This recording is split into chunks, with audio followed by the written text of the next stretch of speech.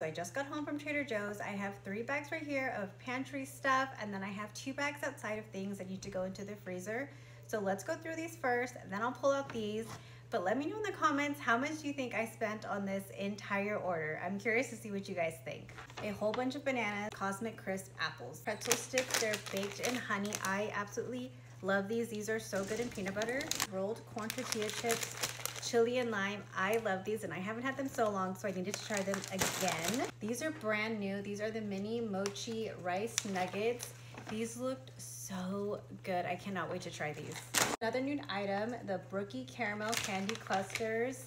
Another girl on here, Sarah, got these. So good, so I absolutely had to get them. These are new. I've never seen these. These are their glazed chocolate donut holes from Trader Joe's. And then I got 3 of these. These are also brand new for Easter.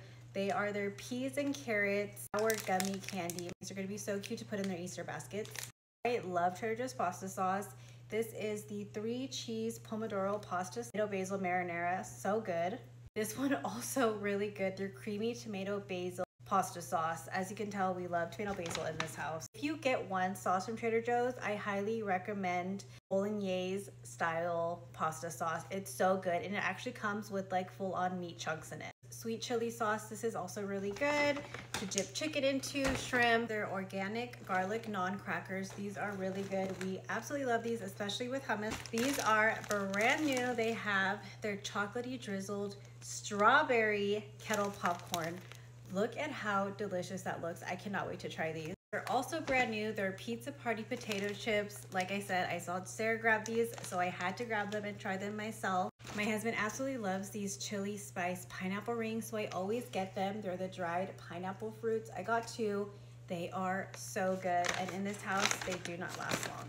If you ever see these at Trader Joe's, get them. They are absolutely delicious. They are their Raspberry Stars sweet shortbread cookies with a raspberry jam center. Got my kids some of these mango buttons and a couple of these Trader Joe's apple and strawberry fruit bar. If you have never tried Trader Joe's blueberry scones, they are so good. I think this whole bag is like $2.99 and it comes with 4. I'm sorry, one of these at Starbucks is probably $2.99.